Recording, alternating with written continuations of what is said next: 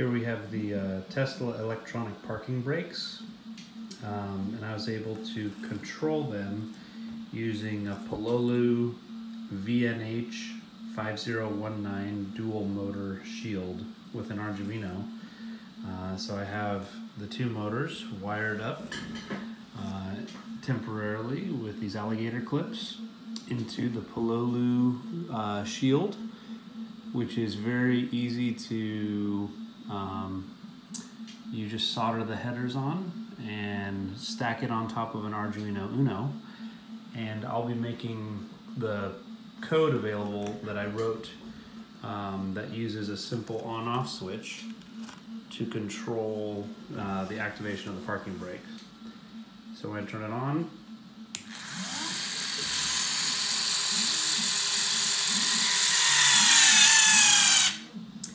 both of the motors will travel until they hit a certain stall current. And in the program, you can adjust that maximum current that you need for holding the weight of your car on an incline. Right now, I just have it set up for bench testing, and so I'll have to fine tune that once I have a mount created to mount it on my super light SLC chassis. But until now, I just have a on-off switch.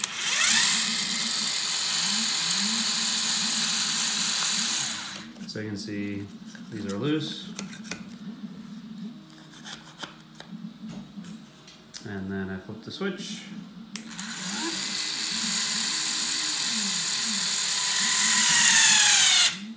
And right now they stop clamping when they detect a current of about 6 amps.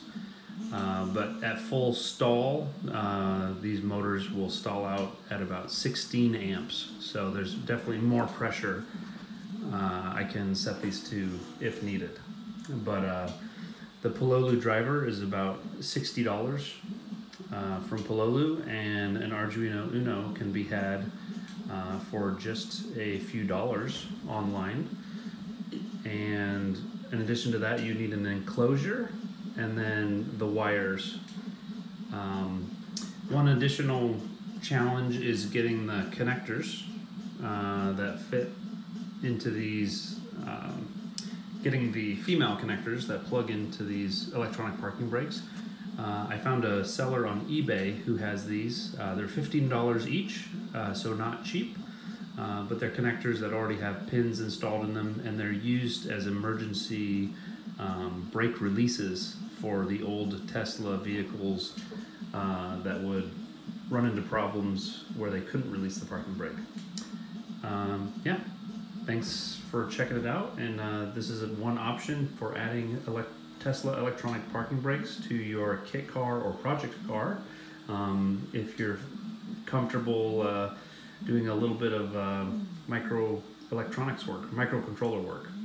All right, thanks, have a good day, bye-bye.